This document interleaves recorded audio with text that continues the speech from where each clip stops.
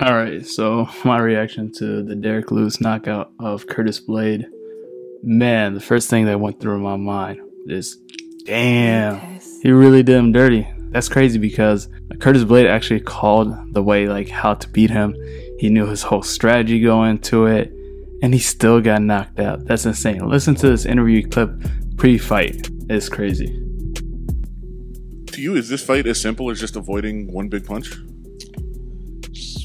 I mean, if you really want to break it down, yeah, we know what Derrick's game plan is. We've seen it 1,000 times. We've seen it. He did it to Volkov, did it to Olenek. Like, he hangs around, and he's just looking for that one sweet knockout punch.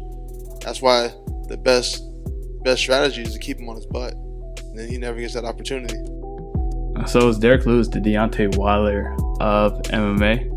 It's kind of crazy how similar they are. Their strategy's basically the same. Their power, not so much. I still think Deontay Wilder has way more power than him, but kind of how their strategy goes is pretty similar.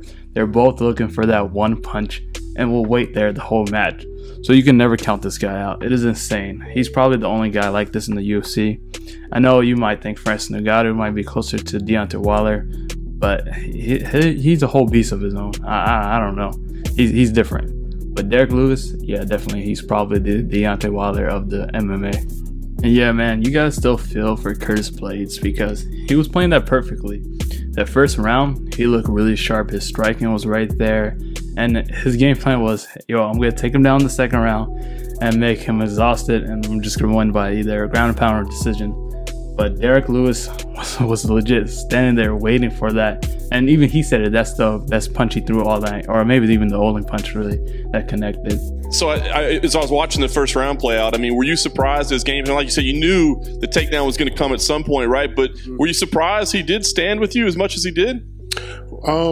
Like at the end of the first round, I'm like, he's messing up. He's messing up. That's what I was saying in my head. I said, his coach is saying, he's trying to pump his head up. Good. Yeah, you're doing good. And I'm like, all right, keep playing that game. That's what I was saying to myself. I said, okay.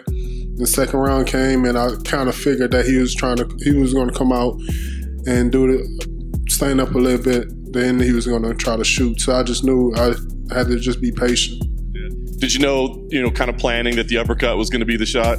That's my coach, Joe Murphy, and Robert Crew, Hondo,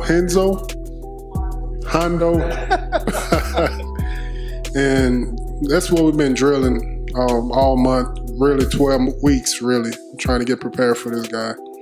Which is crazy because some of these athletes, Khabib, Derrick Lewis, you know what they're gonna do, but they still do it, and you still can't stop it. Everyone knows Khabib's gonna take you down. He even tells you he's gonna take you down, but he still does it to everybody.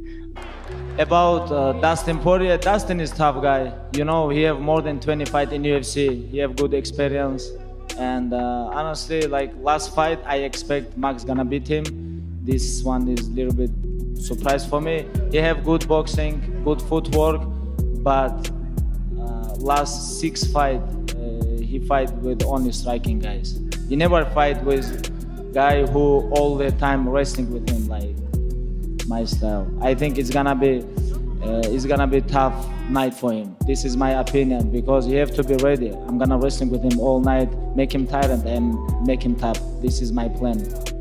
But anyways, those are my thoughts. Let me know what you guys think. If you guys are new, please go ahead and hit that subscribe button.